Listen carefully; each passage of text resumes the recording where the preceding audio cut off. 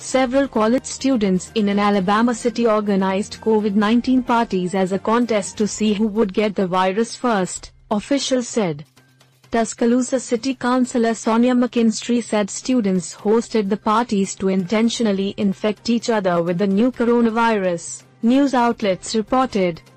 McKinstry said party organizers purposely invited guests who tested positive for COVID-19. She said the students put money in a pot and whoever got COVID first would get the cash. It makes no sense, McKinstry said. They're intentionally doing it. Tuscaloosa Fire Chief Randy Smith confirmed the incidents to the City Council on Tuesday. The department thought the parties were rumors, but Smith said after some research, officials discovered the parties were real.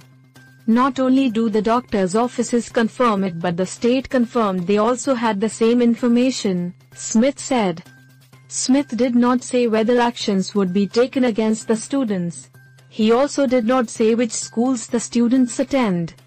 Tuscaloosa is home to the University of Alabama and several other colleges.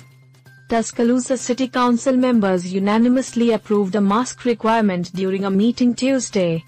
For most people, the new coronavirus causes mild or moderate symptoms, such as fever and cough that clear up in 2 to 3 weeks.